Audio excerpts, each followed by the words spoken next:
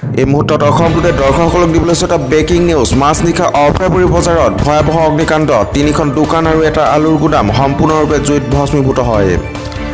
আৰু দোকান তিনিখনৰ দুখন বাচন বৰ্তন আৰু এখন জুৱেলাৰীৰ দোকান আছিল বুলি জানিব পৰা গৈছে আৰু এই অগ্নিকাণ্ডত কেইবা লক্ষাধিক টকাৰ সা সম্পত্তি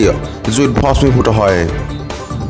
আৰু এই মুহূৰ্তলৈকে অগ্নিকাণ্ডৰ কাৰণ জানিব পৰা হোৱা নাই আৰু আমি জনাইছো মাজনিশা অভয়পুৰী বজাৰত ভয়াৱহ অগ্নিকাণ্ড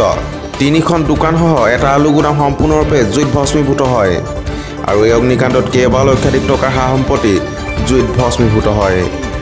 অগ্নি নিৰ্বাপক বাহিনী আৰু স্থানীয় ৰাইজৰ তৎপৰতাত কথমপি ভয়াৱহ অগ্নিকাণ্ডৰ পৰা ৰক্ষা পৰিল অভয়পুৰী বজাৰ আৰু অভয়পুৰী আৰু বঙাইগাঁও কেইবাখনো অগ্নি নিৰ্বাপক বাহিনীৰ বাহনে নিৰ্বাপিত কৰে এই অগ্নিকাণ্ড আৰু এই অগ্নিকাণ্ডত দুখন বাচন বৰ্তন আৰু এখন জুৱেলাৰীৰ দোকান জুইত ভস্মীভূত হয় আৰু এই অগ্নিকাণ্ডত কেইবা লক্ষাধিক টকাৰ সা সম্পত্তি